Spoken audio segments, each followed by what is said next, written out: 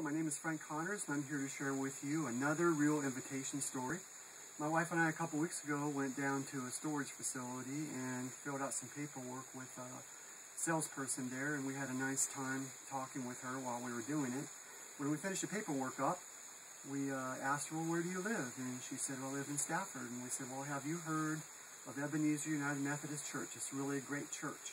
And she says, no, I haven't. I said, well, we go there, and we would like to extend an invitation for you to come. And we had a card with us, and we gave her one of our Ebenezer United Methodist Church invitation cards. And when she took the card, she said, oh my gosh, you're not going to believe this. I was just talking the other day with my friends, and we were saying that we need to get back to church someplace. And so, anyway, we really feel like that invitation was yet another moment in Providence. And that's just how easy it is to share with people. So, God bless you as you go out and share Jesus and our church with people. Thanks.